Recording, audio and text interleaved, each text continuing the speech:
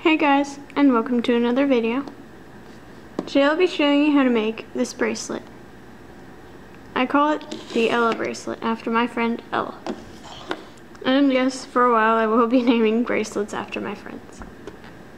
So, for this bracelet, you're going to need, per diamond, 14 brown bands, 10 gold ones, and 10 green ones. And that's per diamond. And I used 5 diamonds, so you'd multiply all that by 5. So, let's get started. You're going to need a loom that can be set like this, so most looms will do. And you'll only be using like a diamond portion on the loom, so you can make this bracelet go all around your wrist with just one loom. So to start, you take your first color, your brown, which I am using black for, and then you make your diamond. So you put one here,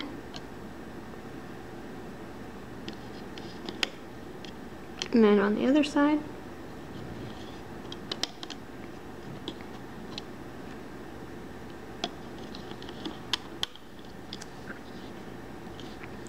and then you're going to make an X down the middle.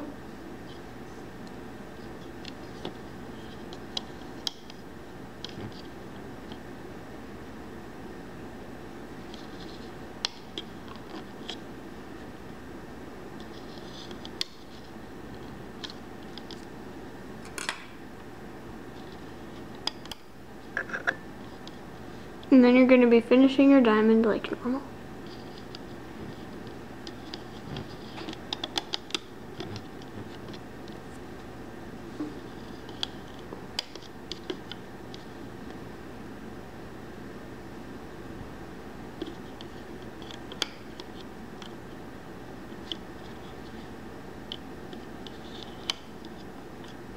Like that.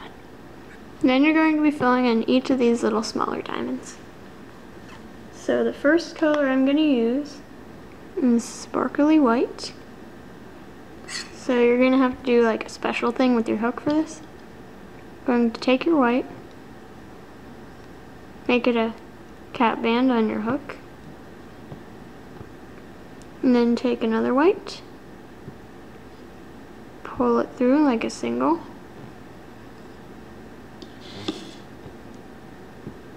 and then take this cap band, put it right back on your hook, but hold your finger on these other two loops. You just want to keep them as far away from that cap band as possible.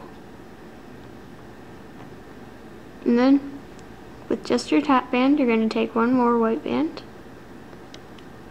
pull the cap band through. So it looks like this. And then you're going to put it on your loom. So you're going to take half this single off and then hold it like this, and then on this top diamond is where you're going to put it.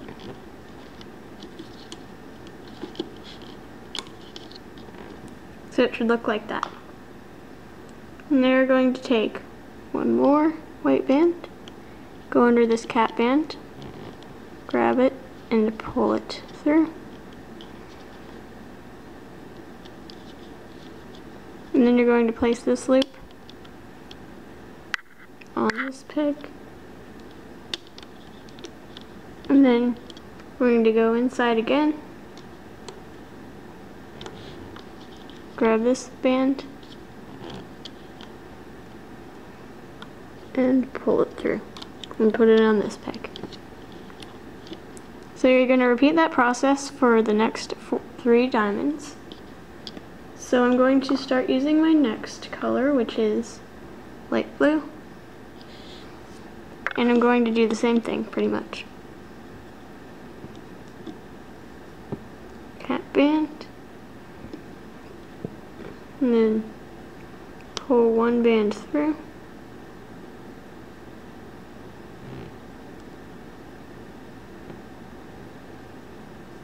And then put your finger on these 2 blue. Take your cap band and put it back on your hook. Then take another blue, pull it through just the cap band, so it looks like that, and then take off the first loop first 2 loops. So it looks like that. Then put it on this peg, and then on this peg. And then do the same thing that you did with the glittery white. Go in here, grab the blue, pull it through, and put it on the bottom peg. And same with the top one.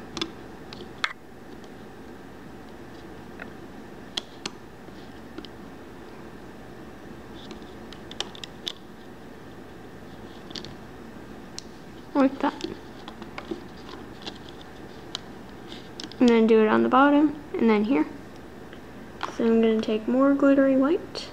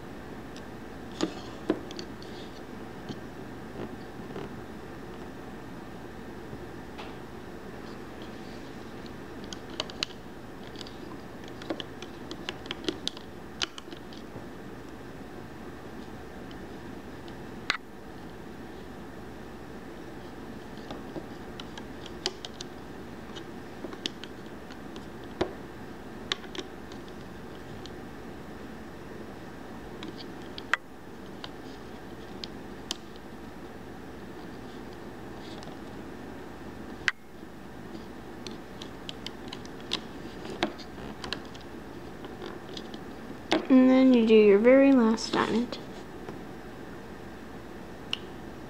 Make a cap band, pull in through, take the cap band, put it back on, pull another one through,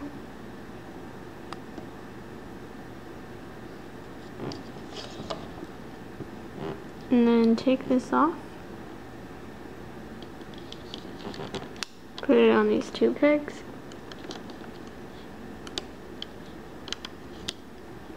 and then the bottom one,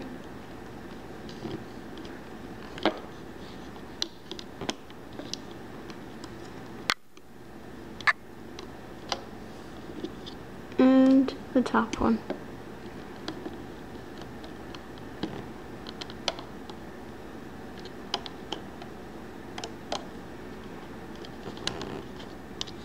So it should look something like this. And then, at the very tip of your diamond, you're going to take this top silver off, glitter off, put on a cap band, and then put your glitter back on. Because I like my cap band right in the middle of everything. And then you flip your loom. I'm going to have to tilt it a tiny bit to show you. But it should look like this. And now you can start looping. So you go underneath these cap band and glitter band, grab the top black, pull it up, do the same thing again, over here, go underneath all these bands, grab the top black, pull it up, go underneath all these bands, grab the top black, and pull it up. So it should look something like this. And then go into this peg again, grab the last black, pull it in, and then you go underneath all these bands, grab the black, pull it in. And then, going to go underneath all these bands, going to grab the top black, might be a bit hard, and then pull it up here, and then do it again, and then pull the black there. And then you finish your diamond, so you go into this peg, grab the top black, pull over here, do the same thing again,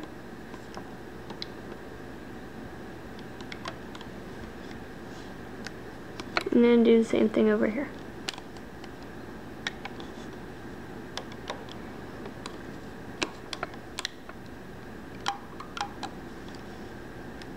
And then at the very end, you're going to go, one second, okay, you're going to go underneath all these bands, grab a black band, then pull it through, and then take your diamond off your loom. Rather carefully, because you got lots of bands on all these pegs.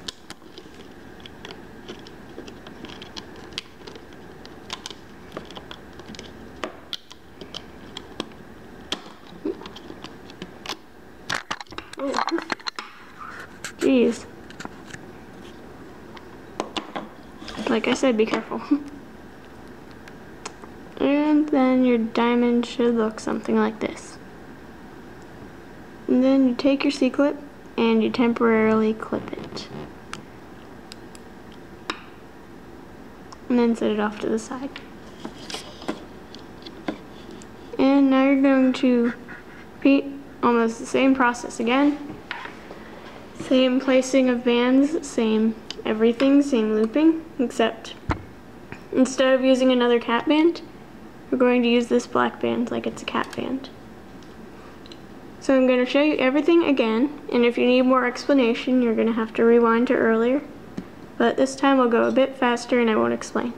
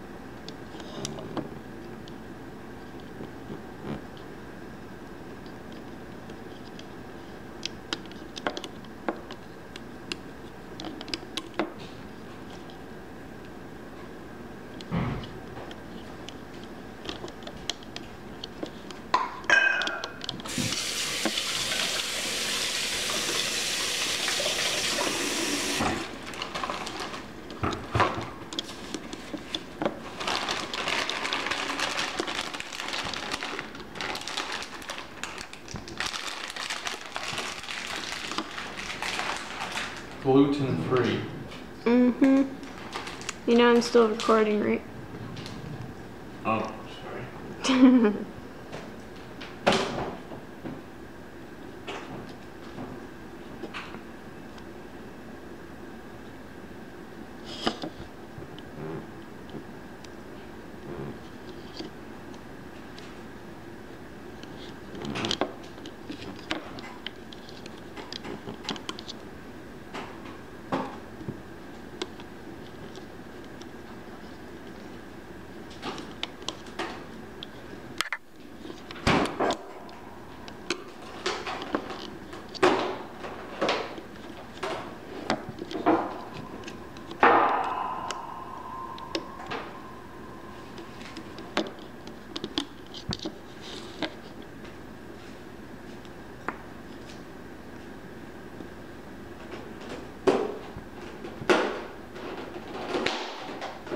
My fingers are all glittery from those glitter bands.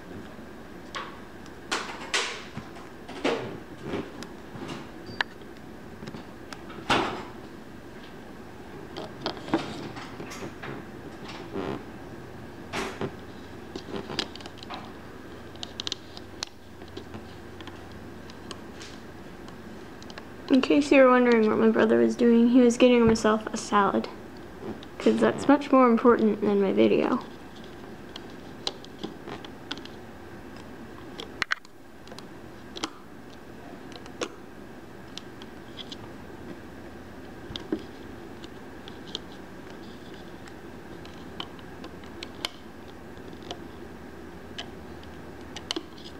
Okay, so after that, you got this little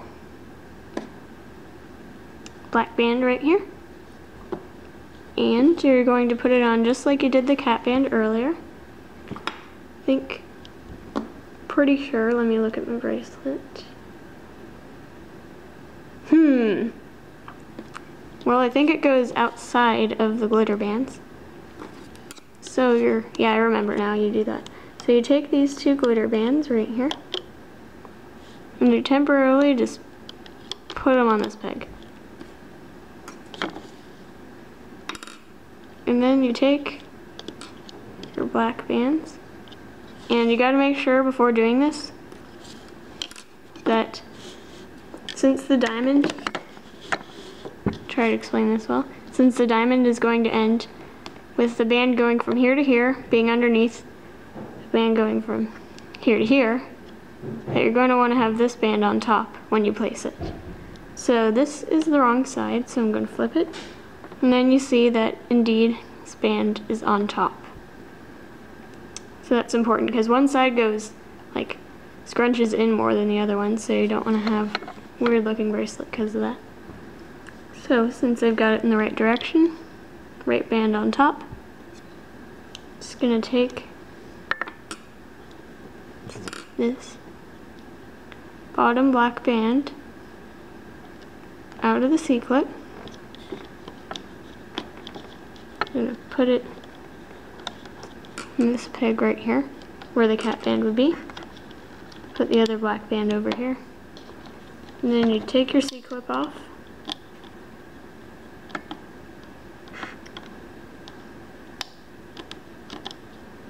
There we go. So it should look like this. And then you can put your glitter bands back on, like they were before. And then you take this other end of the black, and then you pull it over. Like that.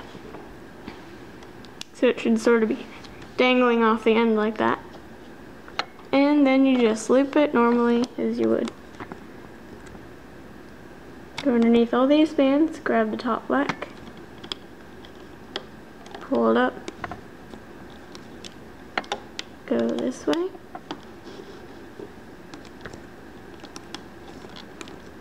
and then keep going just as usual. And again, you can rewind if you need more explanation.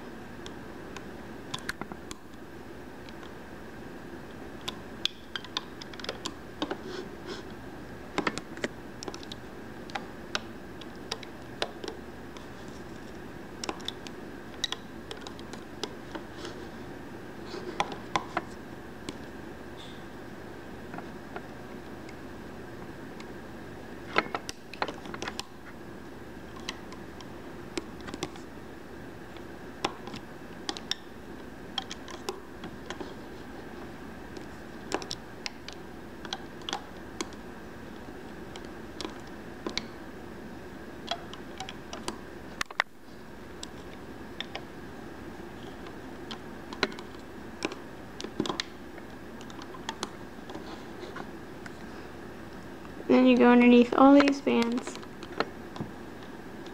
Take a black.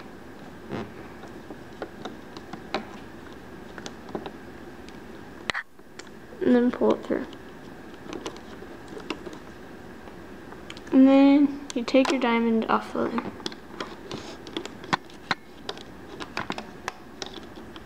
Oh gosh. Why does my tripod not like me today? Jeez. It literally just fell over and the leg scrunched in for no reason. Why does it do that? Gosh. Tripod, I can throw you in the garbage disposal, you know that, right? I'm sorry guys, I get angry at inanimate objects. I'm gonna take this metal row out, it'll be easier for me. So yeah, if you can take your metal row out, it makes it a lot easier to get off. Gosh darn it, C-clip. The inanimate objects don't like me today. But anyways, it should look something like this. And then you repeat the process used for the second diamond until your bracelet's long enough, and I'm just gonna pretend that it's long enough and show you how to finish it. So you take your C-clip, and then you find your 2 black on your hook, you clip it,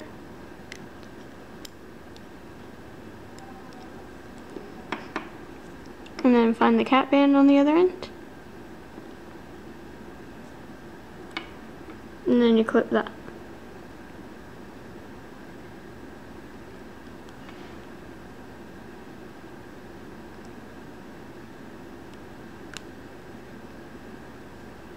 I think I just made a ring, so there's your bracelet. That's too short for me, so I'm making it a ring.